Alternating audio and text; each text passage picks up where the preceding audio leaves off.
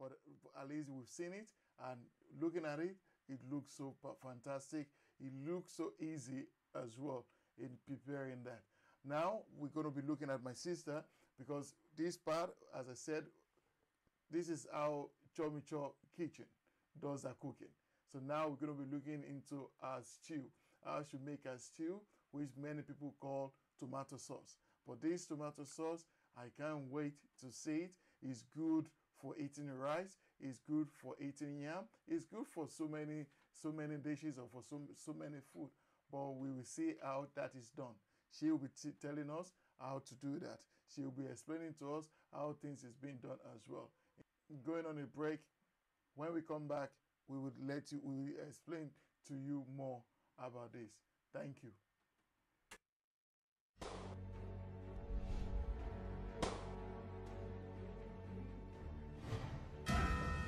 Don't move! No more move from you and blow up your skull. Hands up! Welcome back to Nolly RockyTV. Thank you for joining us. We're gonna be talking about the earlier I said we've got two dishes. We're gonna be we're talking about today. We've spoken about the okra soup. Thank you, my sister. That was fantastic. That was lovely. Looking at the way it's been prepared, looking at the way you did it, it was fantastic. I know it's different from the way we do it with the Yorubas, because we call you our own style, but the way you've done yours is beautiful, it's fantastic. We're going to be talking about the stew. You're going to be teaching us or showing us how to make this stew, which many people call, or few people, or well, most people call tomato sauce. The tomato sauce, people can use it to eat rice. They can use it to eat yam. Depend, even roasted boiled plantain, fried plantain, and things like that. So, can you tell us how that is done? How do you do that? How do you prepare? Because I know people, there are different ways of making that kind of sauce. But your own, or from Chomicho Kitchen, how do you do it? Yeah, if you watch my video of the way I make the tomato sauce called stew, you can see the procedures.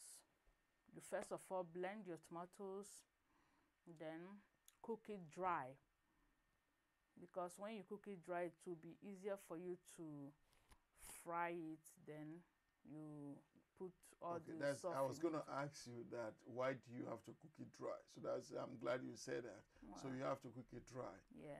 Okay. You have to cook it dry, because if you don't cook it dry, the tomato water is not a good taste. It's not going to come up. Yeah. Okay.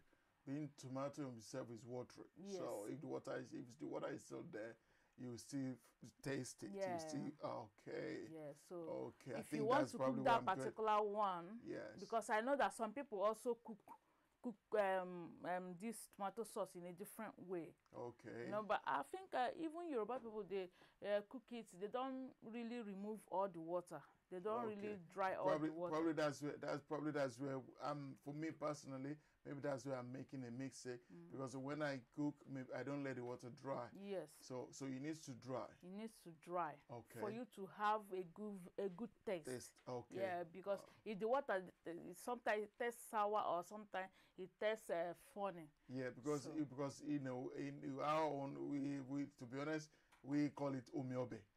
Because omiobe, because once it's watery, we just want to use it with swallow. Yes. Because we want it to everything to go on it, Yeah. But so you have to make it dry. Yeah, we do make it dry. So when you dry the tomatoes, then you, like this one I made, I dry the tomatoes, then I blend onion, garlic and ginger, and because I always like to put blended onion in my tomato sauce. Okay. So sorry, my sister.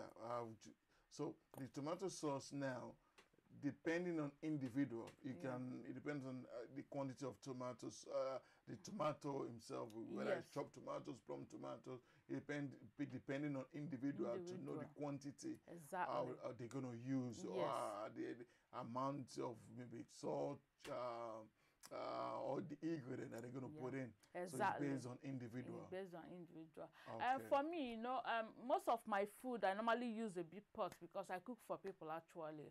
I cook for people, so that's why so many times I normally use big pot to also do my cooking. So okay, when you're using your big pot, like a quantity of tomatoes, like how many chopped tomatoes?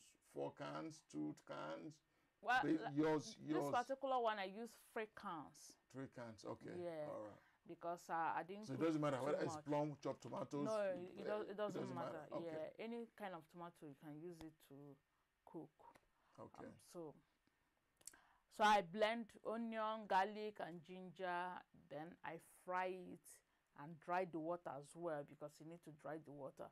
If you don't dry it, it won't taste nice. Okay. Yeah. So you fry it, then you now add your tomato.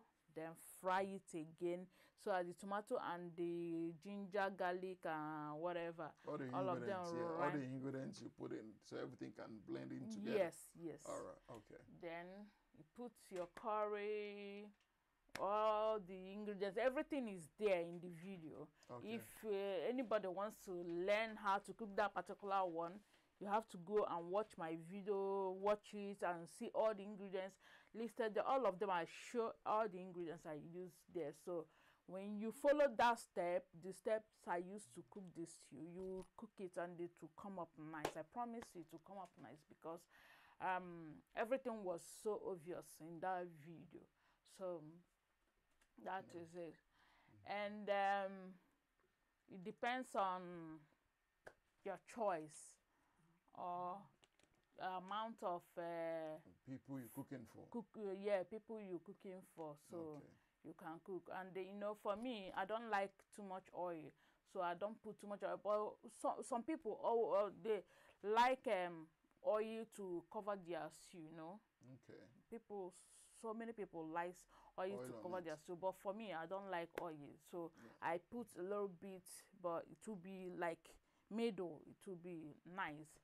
And also meat, honestly, I like putting my meat in the oven, Okay. to dry it. So you don't fry it. So No. grill it. You put it in the oven. Exactly. You grill it. So, okay. Because when you fry meat, it takes away all the nutrients, everything. It as well. Okay. So it doesn't. It tastes nice though, but it doesn't. You're not eating anything. Everything is gone already. Okay. But when you grill and also it, too much oil. Too much oil is not good for your body anyway. Exactly. So, okay, that's a good thing. That's a good thing there. That's a good in there. Too much oil is not good for your body. So at least that way, when you put in the grill in the oven, at least that even helps as well. Take some of the fat away as well from it. Yeah. All right. Okay. That's good. So that's how I made the stew. So.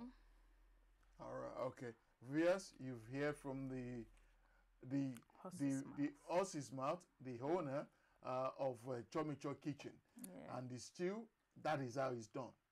That I cannot wait to taste it. Yes. With what I've seen, honestly, it looks so delicious. And I've got a little bit of food in the corner which I'm going to battle with.